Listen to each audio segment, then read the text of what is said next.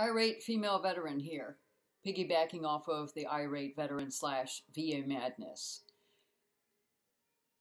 I realized when I did my intro video that I can't really talk to other things outside of PTSD. My case is about PTSD. And so when I share some things that I did that were unorthodox and people were like, oh, you can't put that in your file, we're talking about mental anxiety issues. So I'm going to share one of those things. I am an artist. I am a both graphic artist. I was in the Army and I was for the government, and I also am a fine artist. So I do paintings and drawings. And don't stop this video and say, well, I'm not an artist, so I'm not going to listen to this. Just hear me out. I felt like those letters that you have to write and the statements you have to make don't really express what PTSD can do to you and to your spirit and how you feel.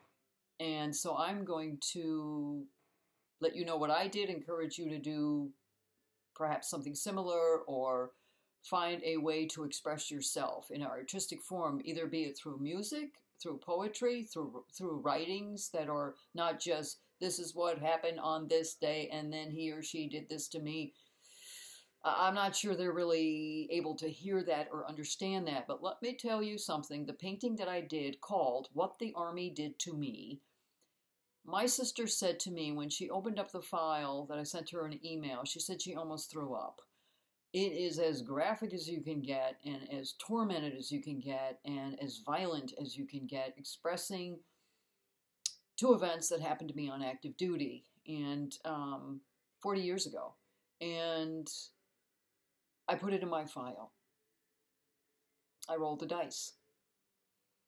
Did it win my case for me? I'll never know that. Do I believe it helped? Well, here's what I'm kind of picturing.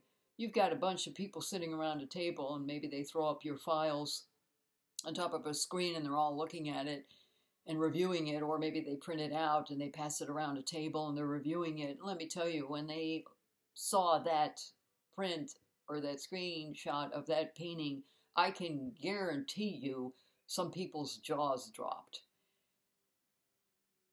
It was emotional. So maybe just throwing it out there. Never heard of anybody doing this before, but if you were a musician and you write a song, or there's a song that really expresses your feeling, why not upload that?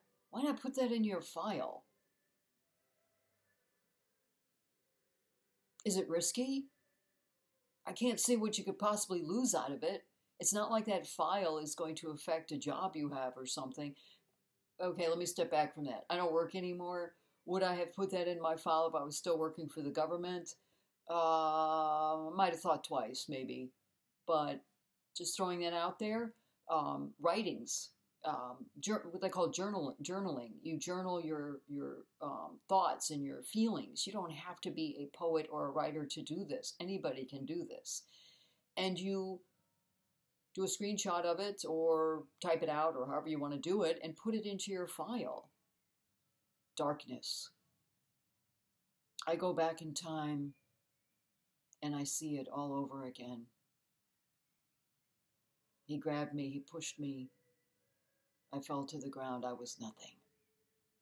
I just made that up right here and there. I mean, right here and now, something like that. Express yourself. Express yourself. All right, irate female veteran. Have a great day.